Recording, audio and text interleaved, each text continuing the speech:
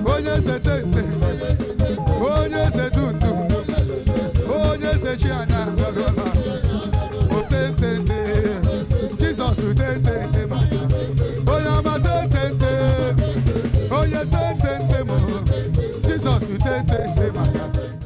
What's your name? Sister Obegerizita Iwoha. Okay, so sister, where are you based? In the United States. When did you first hear about Zion? I was introduced to Zion Ministry by a very good friend of mine who also resides in the United States, Stella Nonye. That was during the 100 days, and it was like the 95th day.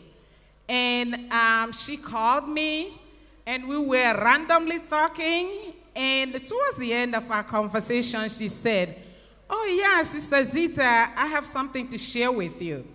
I was expecting something really outside Zion Ministry anyway. So when she started, she said, "You know about this Brother Ebuka?" I'm like, "Brother Ebuka? No, I haven't heard anything about him." So she said, "Oh, sister, you need to really listen to him." One of the prayer points was, I had in April, we have a nonprofit organization, our ministry, that is here in Nigeria and also in the United States. And we have really good donors. One of the families that have been really helping us for years now called me in April, and they said, "We are done. We are no longer doing any faith-based anything. We're done." I'm like, "God, really? Okay, fine." I thanked them for what they have been doing for us, and I left it. Was so depressed, was so disappointed, but I didn't know what to do. So when Stella introduced me to this, I said, okay, this will be my first prayer point.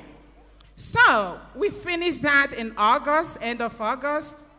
2nd of September, this guy called me, and he said, "Sister, I am sorry, but I'm going to write you a check." And I don't want to disclose the check, but I was blown away. For me, really, the miracles that happened for me convinced me that I can't keep it to myself. You know, the rest of the world need to know what really has transpired in Zion Ministry, and really come forward and just be open about it. You know, talk to other people about it, because for me, that is the only way we can propagate this good news. Then other miracles, it was like when you put a key at the door, you open it, and that whole fresh air comes out. One miracle after another after another. The last one I just want to share with you was when I was finishing up my doctorate in nursing. That was I was supposed to choose my project topic in June of last year. I work with women and children, and I say to them, this is what I've worked as a missionary all my life. I want to do something innovative in this area.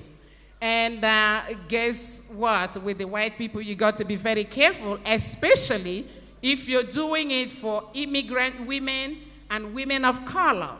It's really an uphill task. But I decided to choose that.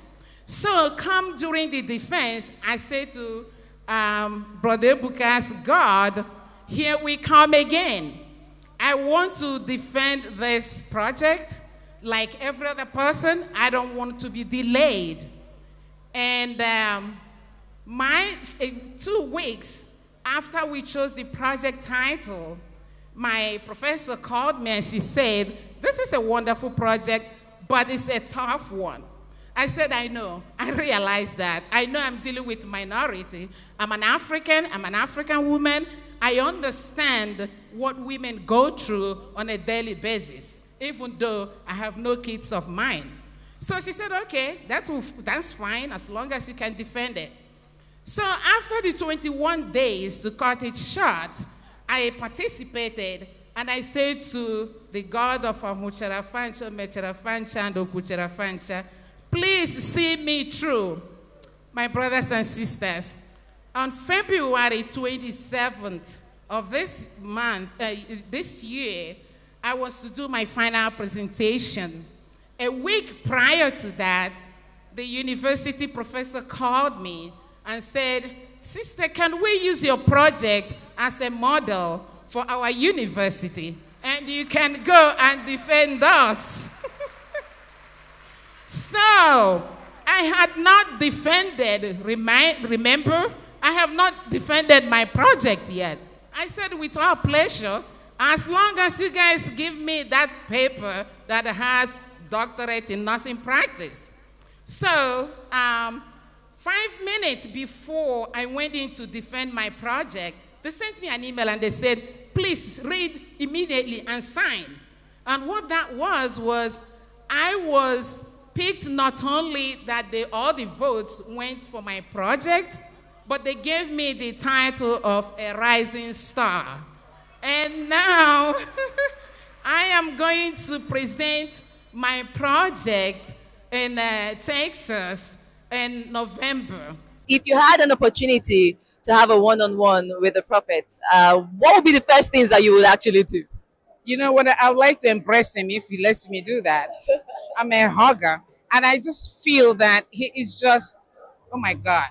Yeah, I can hug him, but I can also lie flat just to have him bless me.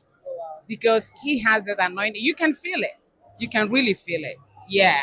And can you imagine an African woman going to represent a whole university in the United States?